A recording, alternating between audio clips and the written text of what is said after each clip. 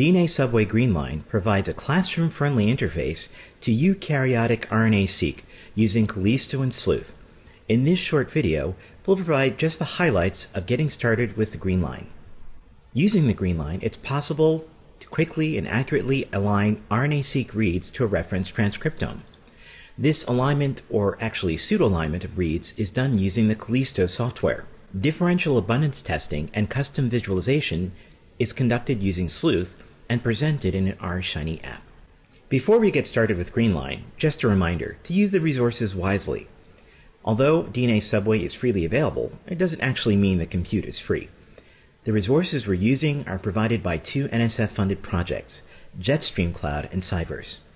One reminder is to make use of public projects.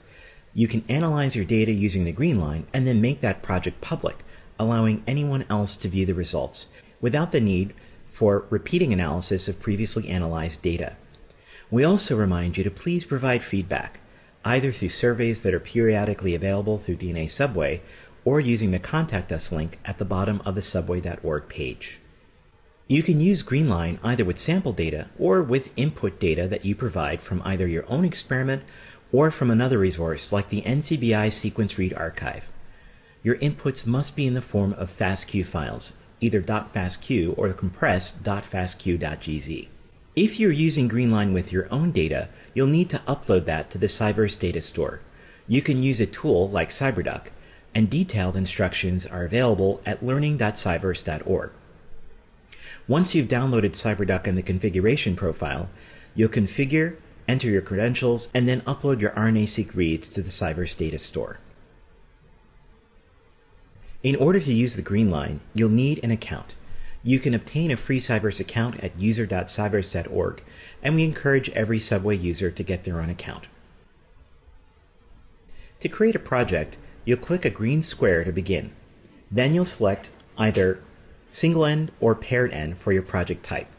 You can select an organism for your reference transcriptome, name the project, and add any required description and click Continue.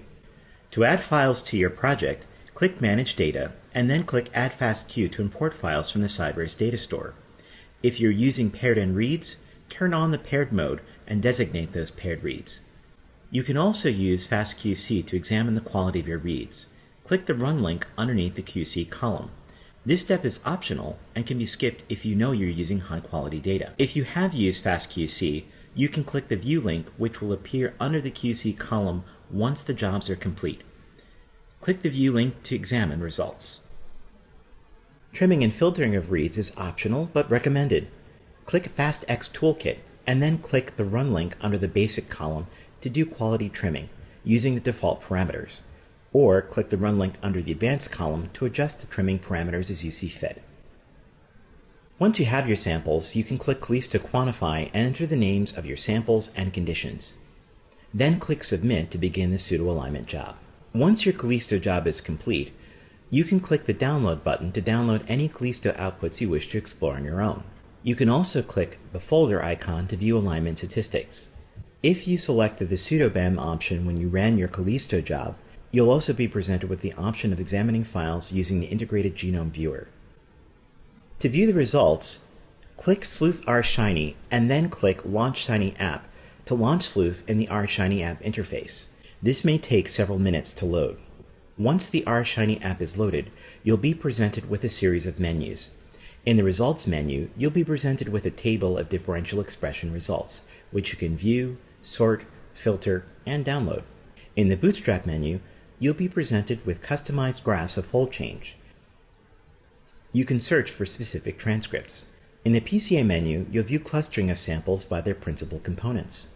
In the Volcano menu, you can see overall gene expressions, or you can search for specific transcripts to get a comparison of gene expressions across your sample. Using the Loadings menu, you can see the individual transcripts as they affect each principal component shown previously in the PCA plot. The Sample Heat Map menu will allow you to see pairwise comparisons between samples and replicates. For more online help and resources about RNA-Seq in general, we encourage you to visit the RNA-Seq for the Next Generation website. For a detailed Greenline tutorial, including sample data, please visit learning.cyverse.org.